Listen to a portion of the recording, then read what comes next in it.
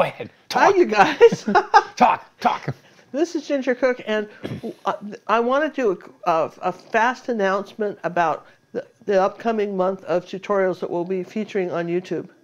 And while John and I are traveling, we thought it would be fun to do a month of May with palette knife tutorials. And so we've got a great selection of stuff that we're going to be doing. And right now in this short video, I'm going to show you, just introduce you to some paintings, and then I'm going to do a few quick demonstrations and suggest some materials you might want to have ready for our premieres. So each week we're going to premiere one of these paintings, and we'll be chatting and answering questions right along with you. This will be very exciting, and we want to just bring a whole new facet of painting and show you how you can just kind of expand your horizons with this. So John, if you'll scoot down to the table here, there's 5 videos that we've chosen to do as palette knives. Actually, we kind of slipped into June too. Nobody can count over here apparently. But we asked Sammy. He said, "Yeah, do another one." So one of the ones I'm really proud of is this one. Originally, this painting was inspired by an artist named Harriet Backer, and she lived in she was a Norwegian gal. Phenomenal artist. This was one of her landscapes that I created with a palette knife, and this is a fabulous video. Today I'm going to show you a few things that you need to know to be able to do this. Some of you may remember Cozumel flowers, orchids. This was inspired by a trip that John and I took to Mexico Cozumel a couple years ago, and originally we did it in pink, with pink flowers, very flat. This one was created. You can see all the texture in it. John, zoom in and show them the texture on this. Was done with a palette knife, and all the colors are mixed at once. You just kind of layer it in and marble it in, and this is a great technique. Then these flowers. The flowers are, impasto, built up. Each thing is done with modeling paste and gels. I'm going to show you how to do that. Why would we want to go back and revisit some of these videos from YouTube? Because I think there's a way to recreate, maybe be more inspired. There's some great videos that we've created over the years on YouTube. This was one of my favorites, Kanapali Coast. Now look what happens when you create it with a palette knife. And Whoa. It just has such depth and beauty, doesn't it? And so we're going to show you how to do that. I like to introduce old dead artists to our gang. There's been a lot of people painting besides Monet and Picasso and Van Gogh. And one of the things our channel does is introduce you to some of these guys. This particular artist was what was called the first. Now I forget what he called himself. It was he wasn't an impressionist. He was. He's absolutely impressionist. No, was an impressionist, but that's not what he called himself. It was not the impressionist movement. It was well, watch the video and find out, because I forget what it was. It didn't last long. No, it didn't last so long at all. And his bio is hysterical, right? And you're gonna hear a little bit more about him. One of the last ones we did was a really, really popular painting on YouTube. And look what happens, and we did a little 6x8 of this on YouTube. Look what happens when we turn it into an 8x10 and really give it some texture. Now, all these lessons are 8x10, so make sure you they're all 8x10s. They're all 8x10s. We're using a palette knife like this. Sort of a Bob Ross shape. This was one from Jerry's Artorama, but a shape like this. Probably 90% of them are done with sort of a short round. Something that's kind of short. They're all metal. Kind of has a rounded tip. This is a smaller one, which is just a little tiny bit like that. And I think we've got a nice long one like this, with a nice edge. I'm going to show you what you can do with some of those. We're also using something called a golden modeling paste, which is very handy to have. You don't need a giant tub of this. Honestly, I mean, I've been using this for years. I keep writing the date on it, when the last time I used it was. And I love the golden products because their lids really stay tight. If it's 4 or 5 years old, they haven't just become solid rocks if you've closed them properly. We're using that, and also something called high gloss gel. Solid gel. High solid gel, all right? So that could be a Liquitex or whatever. These are some of the things we're using. And then, of course, you know, our normal brushes and no unusual paint colors that I know of. But you guys remember this one too. This was Far Horizons was the last acrylic April live show that we did. And again, these rocks were done with a palette knife. Now, happily, and I say this, you know, happily, where did the picture go now? I keep looking for that. I think I have it and then it disappears. One of our very most popular videos we've ever done on YouTube is this one on how to do a palette knife. So if you haven't watched this yet, go back, I'd say go back and watch the introduction to this video on how to use a palette knife. There's a couple on, we have actually a palette knife playlist, but I would definitely say this is a must watch to see how to, you know, how to use your knives. And right now I'm going to do a brief demonstration, just taking a little canvas like this. And I'm going to just show you a few little things that you could do with a palette knife. And I want you to get excited about this. I hope that you find this to be fun. Find this fun. And do you have my daisy picture? I want to show that too. And maybe put it in the frame. I want to show you then our last video before we return home. Our last one is not a palette knife anymore. It's we've gone back to a brush. And see how much of this, this is our very last video we're going to do. And we're not doing I did not do a palette knife on this, but I would recommend maybe using the modeling paste on these daisies if you get the hang of it when you do this video. I didn't take the time to do it, but that would be something. You'll know how to do it by the time you watch all these others, but isn't this a cool painting? So these are the videos that are coming up for the month of May and part of June.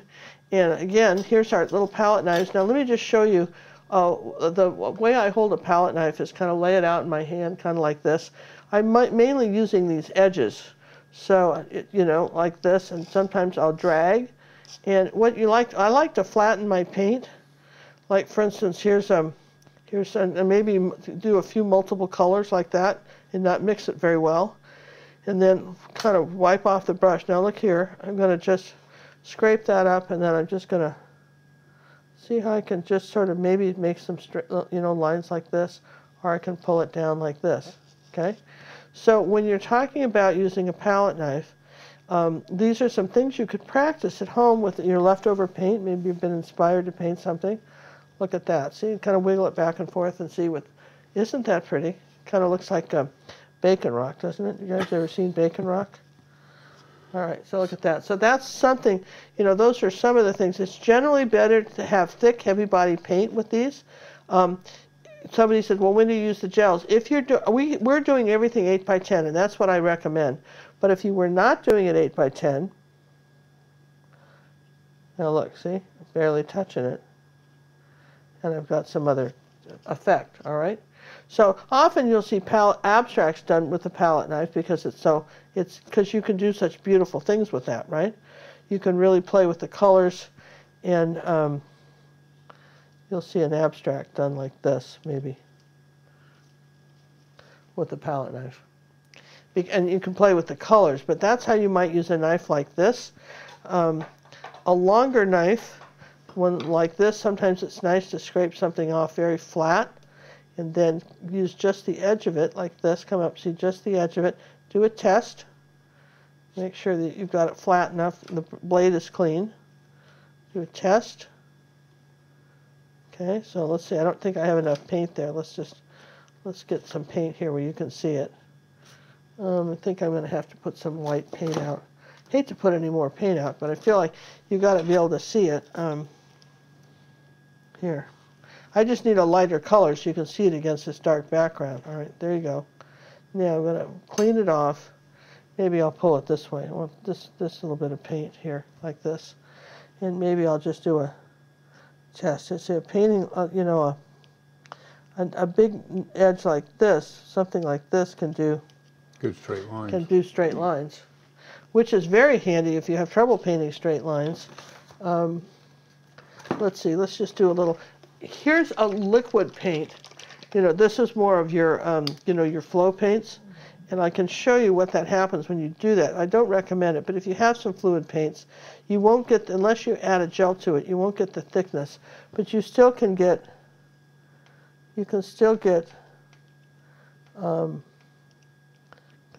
something, right, like that, okay? but you're not going to get the, let's see, let's just dump more of that on there so you can really see it. I want a very, very thin line, so I'm going to flatten this out and just take it like this. And I'm going to touch it like that. Yeah, so the straighter the knife is, the thinner the line. See, the straighter up it is?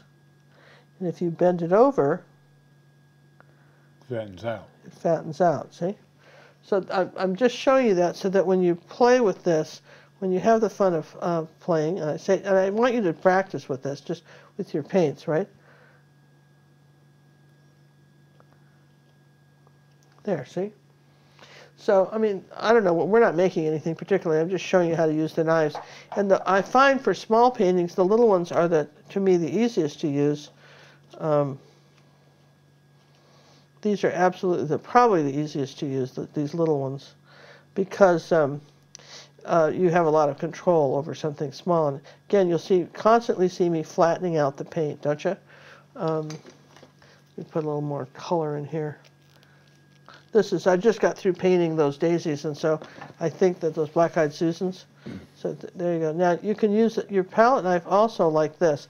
It can be done with with texture, so it doesn't have to be just thin stuff. You can come up here and say, well, I'm going to do a little bit of texture and drop a little bit of texture somewhere. So you really need to get out that white paint. Where did that white paint go? We've just been painting all afternoon, so here, okay, sorry. All right, let's get this over here in a new place. All right, so I'm going to show you that. So here's the white. Put a little bit of green with it. There we go. All right, so now you can,